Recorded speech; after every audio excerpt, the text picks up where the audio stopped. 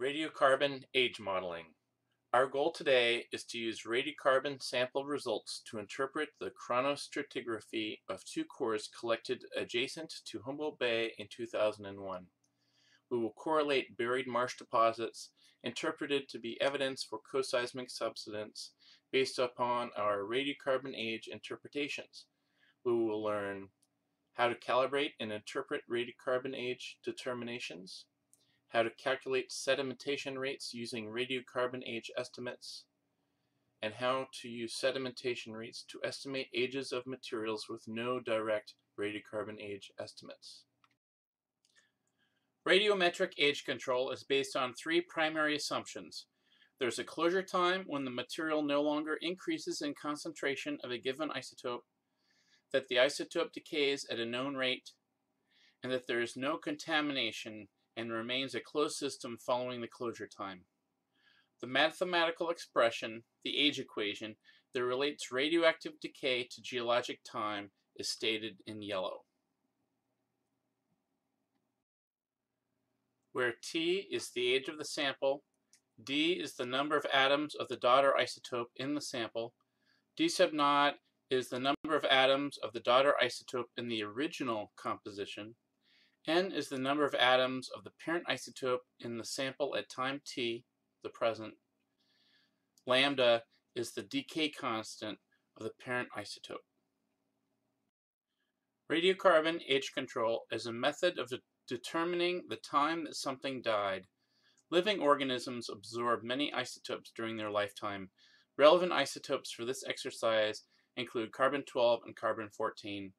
Carbon-12 is a stable isotope, but carbon-14 is radioactive and decays to a daughter isotope at a known rate called the half-life.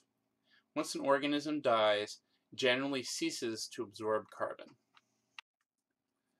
Carbon-14 is formed in the atmosphere when cosmogenic nuclides bombard nitrogen-14.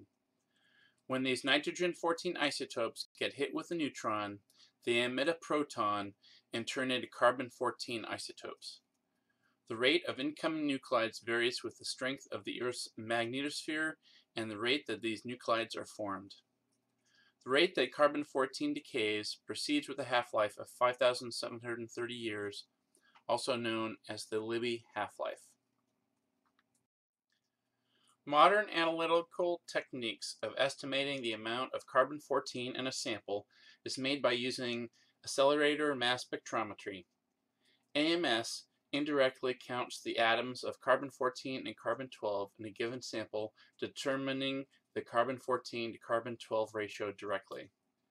The sample, often in the form of graphite, is made to emit carbon ions, carbon atoms with a single negative charge, which are injected into an accelerator. The ions are accelerated and pass through a stripper, which removes several electrons so that the ions emerge with a positive charge. The carbon positive ions are then passed through a magnet that curves their path. The heavier ions are curved less than the lighter ones, so the different isotopes emerge as a separate stream of ions. A separate detector that records the number of ions detected in the carbon-14 stream, but since the volume of carbon-12 and carbon-13 needed for calibration of the instrument is too great for individual ion detection, counts are determined by measuring the electric current created in a Faraday cup. Faraday cups are located where the isotope labels are placed in the figure below. The figure shows a simplified schematic layout of a mass spec using the counting carbon isotopes for carbon dating. Because the rate of incoming nuclides has varied through time, we cannot simply apply the half-life to the measured quantity of carbon-14 isotopes to determine the time since that object died. Radiocarbon geochronologists have constructed an empirical calibration curve based upon comparisons between tree ring radiocarbon ages and the count of years back based upon these tree rings. The dendrochronologic based calibration curve extends to about 13,000 years before present, which is 1950. Researchers have extended the calibration curve further back using carbon-14 ages paired with high-precision thorium-uranium age determinations back to about 50,000 years.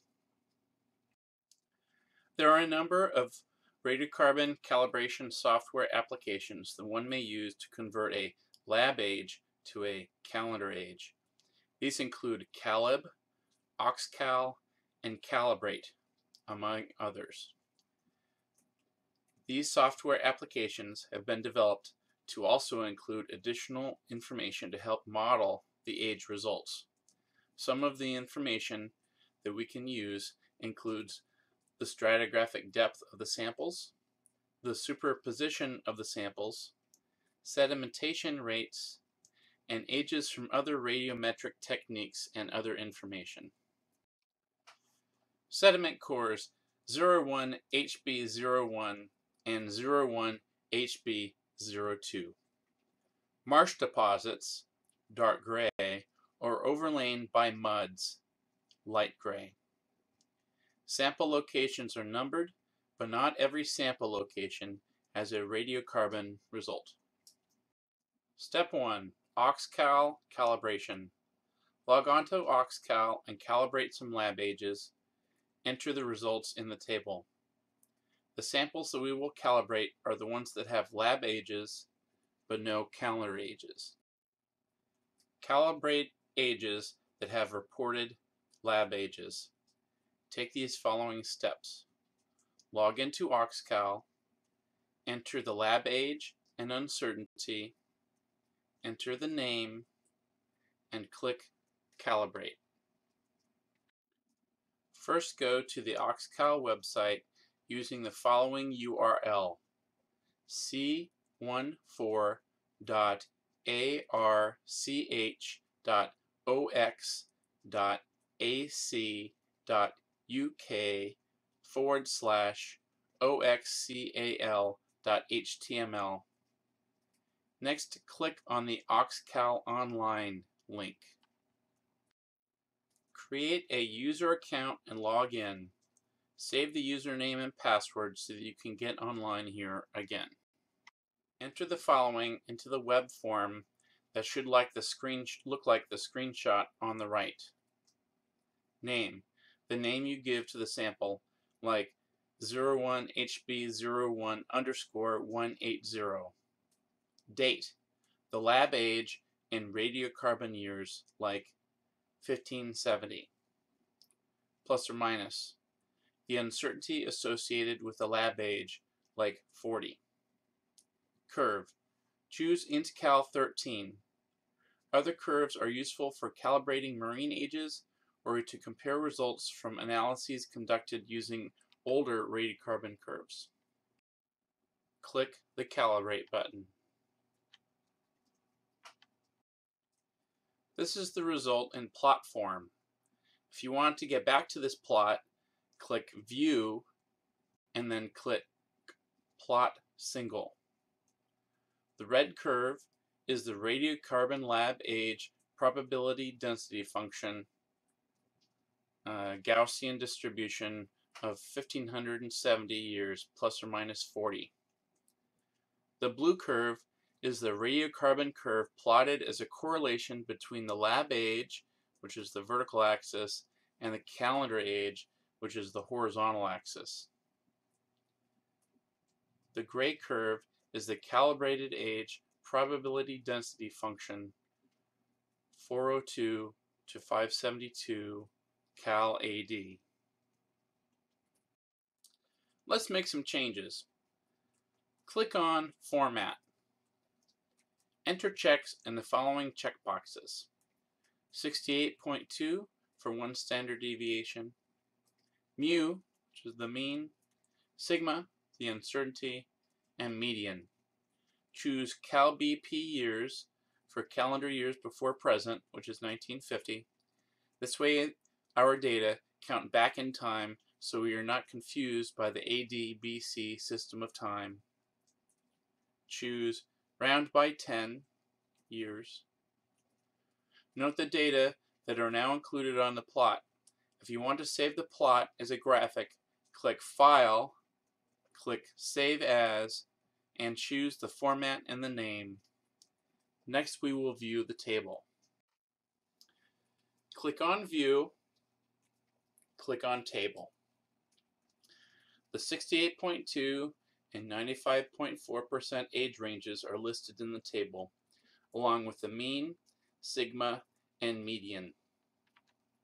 Determine the 95.4% mean age and 95.4% uncertainty for the calendar age.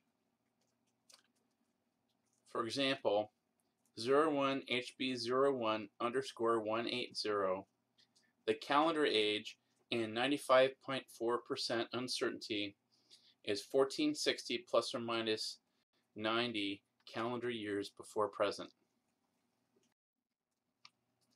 Rinse and repeat for all samples that have lab ages but no calendar ages.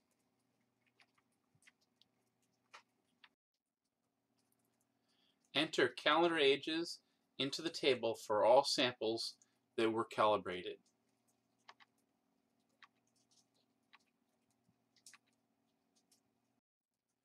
We will now calculate the sedimentation rate for each sample that has a direct radiocarbon age estimate.